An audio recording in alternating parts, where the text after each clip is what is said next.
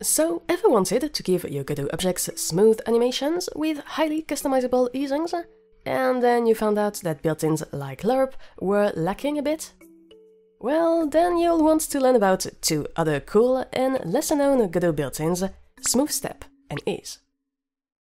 Now, just before we dive in, did you know that thanks to all of your amazing support, I just released an idle incremental game about stars and constellations called Lightem? It's available on Steam for Windows, Mac and Linux for less than $5, and it's basically designed to be a chill and relaxed experience to learn more about the 80+ real constellations, or just invent your own and create a unique night sky. So if you're curious, be sure to have a look at the free demo, add it to your wishlist, share it with your friends, and if you try and enjoy it, you can also leave a review on the games page. This is the best way to help support this project. But anyway. Okay, so let's say I've got a basic 3D scene, like this one. My goal here will be to have some cars and trucks that move between the start and finish line with different kind of scripted movements. For now, I have just one truck, and this will be our baseline, so we'll have it move at a constant speed from here to there using lerp. Also, to play with our object's positions more precisely, I've decided to add a basic UI with a horizontal slider that goes between 0 and 1, and that will update the position of my cars whenever I drag its handle and update its value. The move logic will be handled by the script on our root node over there, that for now just looks like this. As you can see, the idea is that first we define the move range for vehicles. This is important because the built-ins we'll discover today work with normalized ranges, meaning from 0 to 1, but we want to map the movement to the entire start to finish range in our game scene, so we have to know what our bounds are. Then the move vehicles function is the callback for our horizontal slider's value changed signal. This is where we'll recompute the position of each car or truck according to its own logic, and for now that's just a basic lerped truck position.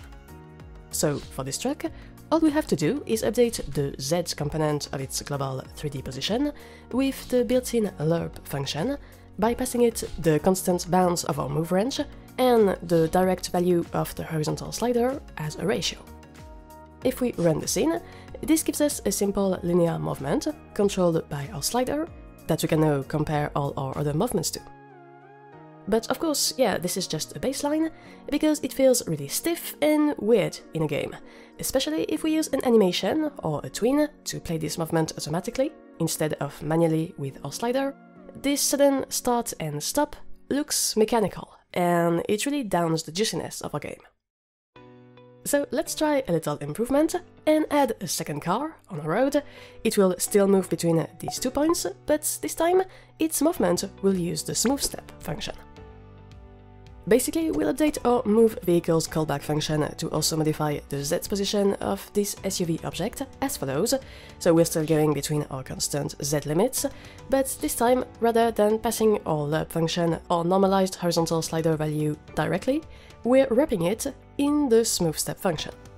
What this will do is transform our linear movement into a smoother one with an ease in and ease out. If we retry our demo and update our slider, you see that the two vehicles indeed move side by side between the same start and finish point, but they don't accelerate and decelerate the same way. The SUV doesn't move linearly, so it first takes a bit of time to speed up, then it has a burst of speed in the middle, and finally it slows down to reach the finish line at the same time as the truck, but with different easings. Now, if you want to go even further and you think that Godot's smooth step function's easings aren't right for you, then you can take a look at the ease function. The idea is that once again it can make a normalized range nonlinear with some easings, but this time you control what the easings are thanks to this curve parameter. If you take a look at the cheat sheet referenced in the official docs, you'll notice that the curve parameter is a float number that is usually somewhere between -5 and +5, and that will determine the shape of the curve that remaps your normalized range with easings. So let's say that we add a third vehicle on a road. And we also give our script a new exported curve float parameter that we can set in the inspector. Finally, in our UI, let's add a little curve display object.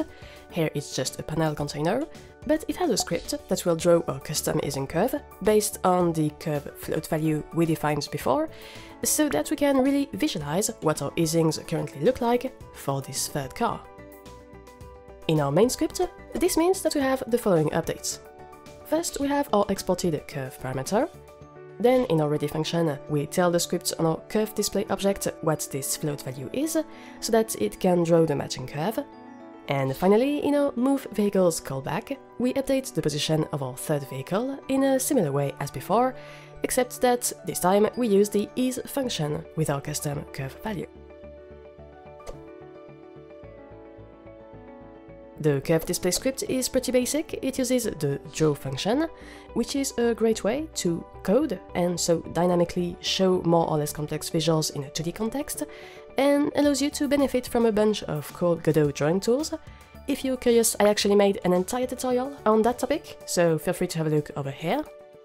But so anyway, in our case, this draw function will use an arbitrary resolution for the x-axis that determines the number of points to sample. And so for each point it gets the matching y value using the curve determined by our float parameter, and finally it uses those points to trace the curve. And so there we go!